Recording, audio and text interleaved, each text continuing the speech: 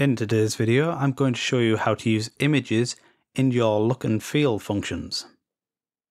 So on my desktop, I have this project folder, draw image demo. Inside here, it's just a normal project.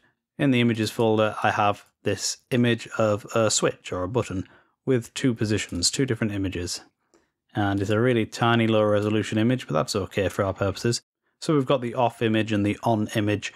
And we are going to apply this to a button using look and feel so that when the button's off, it shows the off image. When the button's on, it shows the on image. And in your own projects, you could extend this and have other button states for when the mouse is hovering over the button and when the mouse is pressed and things like that. But to keep it simple, we're just going to do two button states. Okay, the first thing we need to do is add a button to our UI. So let's draw a button and we'll set the size of this. So our image is 65 by 60, but 60 is the total height and we have two frames. So we'll set our button to have a width of 65 and a height of 30. Now that's actually pretty tiny there, so we'll just zoom in on that.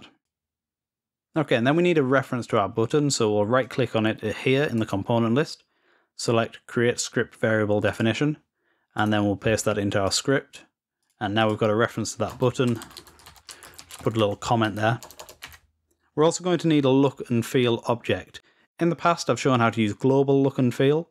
In this video, we're going to be using the local look and feel, which allows us to apply look and feel to individual components. Okay, so we're going to create a const. We're going to call it button LAF for look and feel.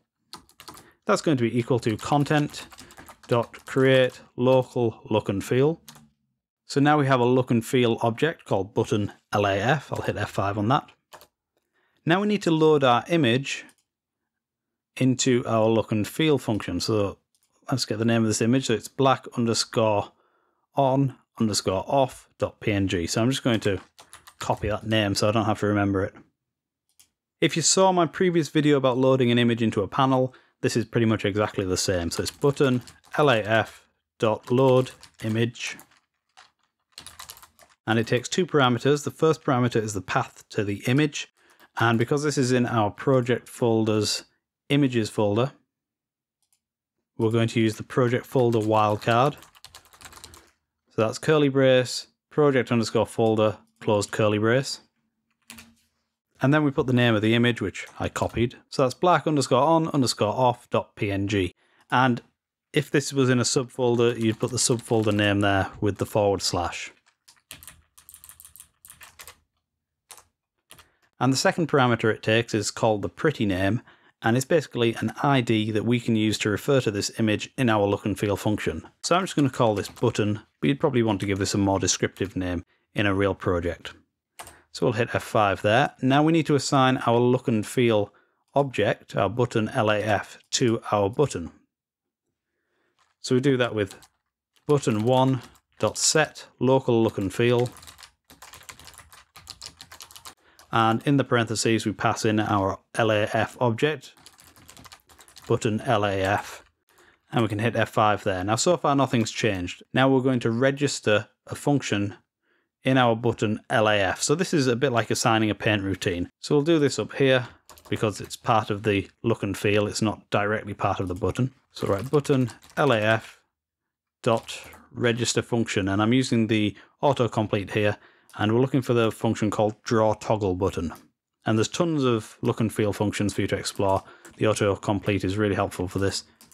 So we want draw toggle button, be around here somewhere. There it is. So now that we've assigned this function, now that we've registered this function, as soon as I hit F5, our button is going to disappear because HISE is now expecting us to decide how it looks. So it's still actually there, but it's just invisible. This is also a good way of making invisible controls if you want to hide a control for some reason, and you don't want to use an empty PNG, you can use an empty look and feel function. Okay, the first thing we're going to do is get the area of our button into a variable. So we'll create a variable called A, and that's going to be equal to obj.area.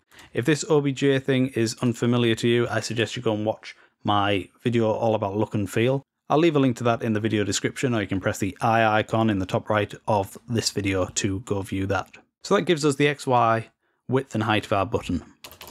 And now we're going to write g.drawImage.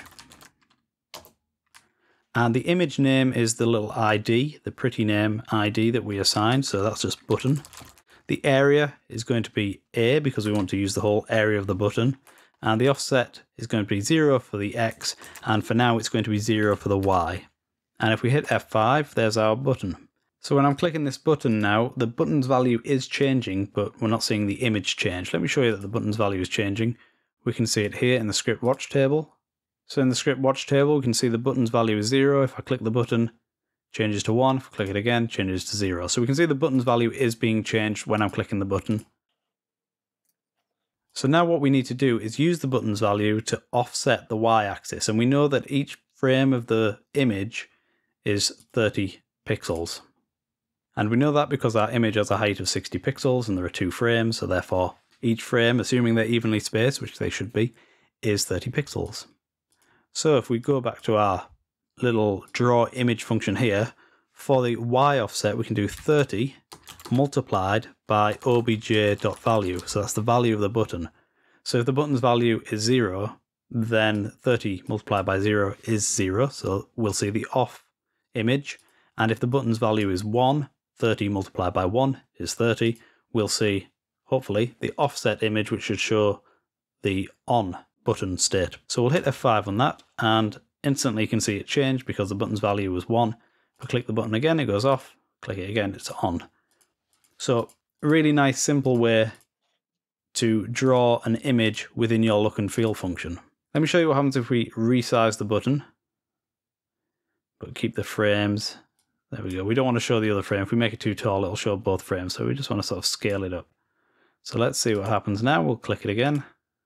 There we go. Same thing, but it's scaled up. We can zoom out a bit now if we want. Obviously, this is a low-res image, so we don't want to make it too large.